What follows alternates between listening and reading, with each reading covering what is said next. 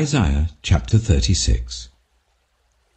In the 14th year of King Hezekiah's reign, Sennacherib, king of Assyria, attacked all the fortified cities of Judah and captured them.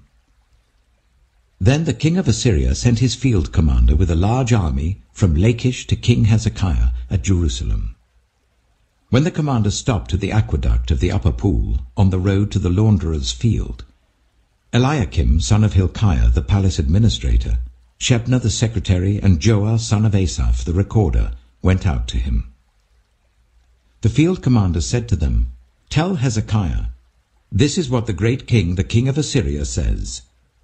On what are you basing this confidence of yours? You say you have counsel and might for war, but you speak only empty words.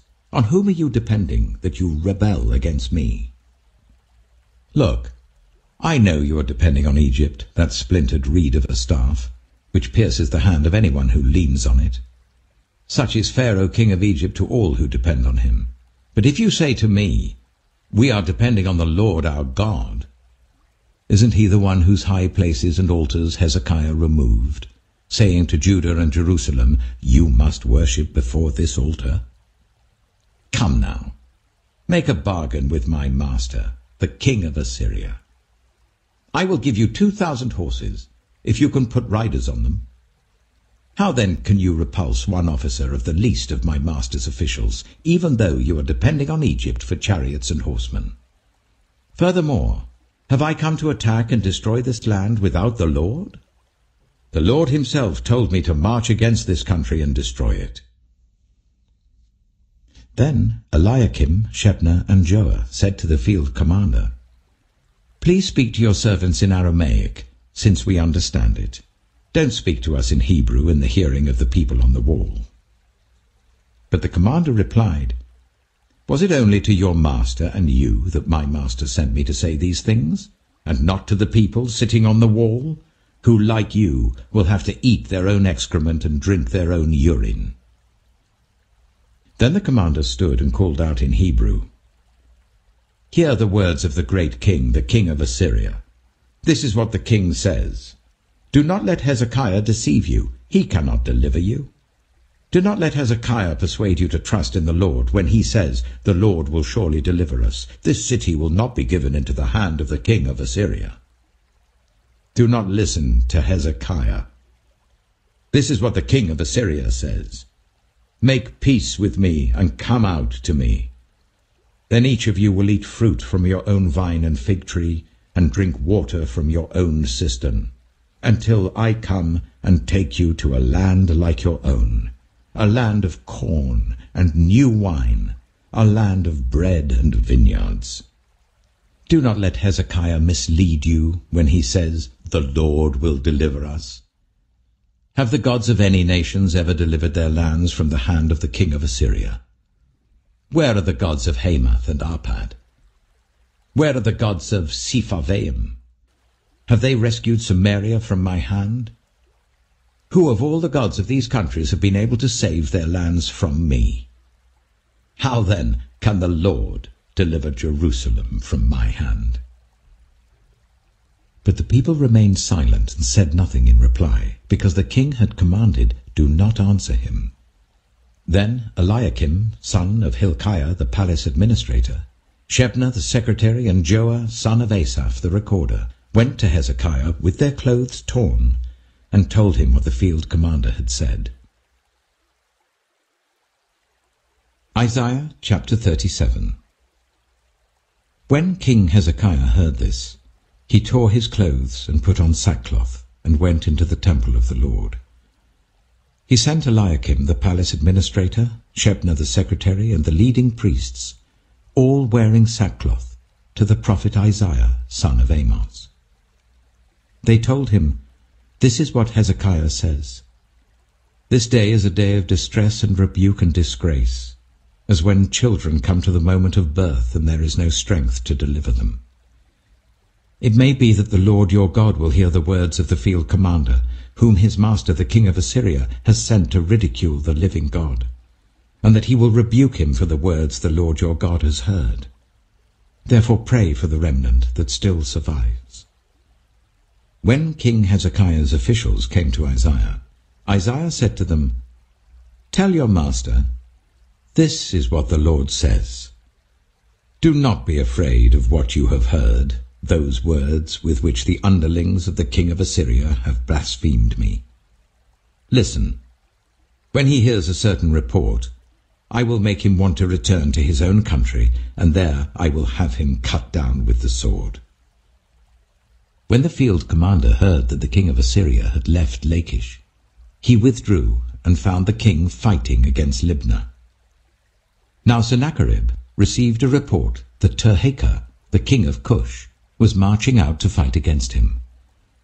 When he heard it, he sent messengers to Hezekiah with this word: "Say to Hezekiah, king of Judah, do not let the God you depend on deceive you when he says, 'Jerusalem will not be given into the hands of the king of Assyria.'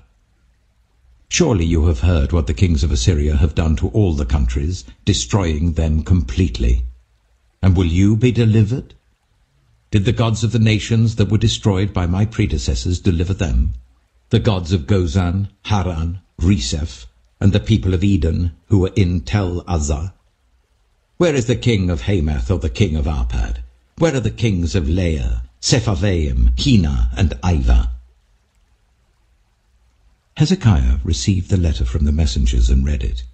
Then he went up to the temple of the Lord and spread it out before the Lord. And Hezekiah prayed to the Lord, "Lord Almighty, the God of Israel, enthroned between the cherubim, you alone are God over all the kingdoms of the earth. You have made heaven and earth. Give ear, Lord, and hear. Open your eyes, Lord, and see. Listen to all the words Sennacherib has sent to ridicule the living God. It is true, Lord, that the Assyrian kings have laid waste all these peoples and their lands. They have thrown their gods into the fire and destroyed them, for they were not gods, but only wood and stone, fashioned by human hands. Now, Lord our God, deliver us from his hand, so that all the kingdoms of the earth may know that you, Lord, are the only God." Then Isaiah, son of Amoz, sent a message to Hezekiah. "This is what the Lord, the God of Israel, says. Because you have prayed to me concerning Sennacherib, king of Assyria, this is the word the Lord has spoken against him. Virgin daughter Zion despises and mocks you. Daughter Jerusalem tosses her head as you flee. Who is it you have ridiculed and blasphemed? Against whom have you raised your voice and lifted your eyes in pride? Against the Holy One of Israel. By your messengers you have ridiculed the Lord, and you have said, 'With my many chariots I have ascended the heights of the mountains, the utmost heights of Lebanon. I have cut down its tallest cedars, the choicest of its junipers. I have reached its remotest heights, the finest of its forests. I have dug wells in foreign lands and drunk the water there. With the soles of my feet I have dried up all the streams of Egypt.' Have you not heard? Long ago I ordained it. In the days of old I planned it.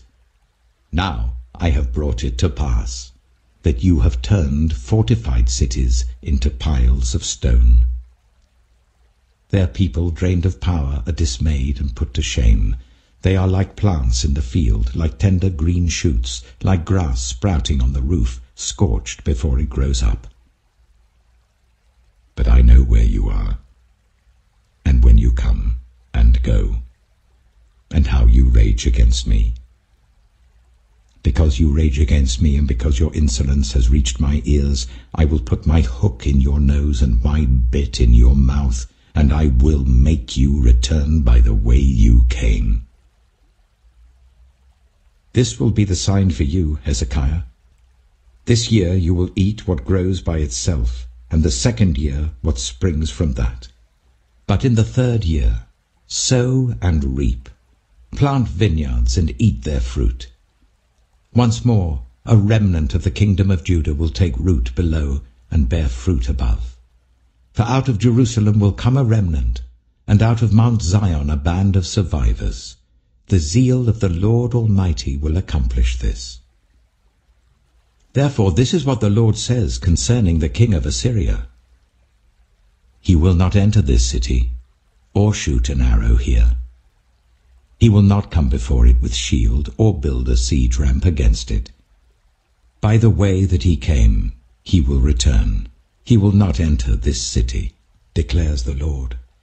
I will defend this city and save it, for my sake and for the sake of David my servant.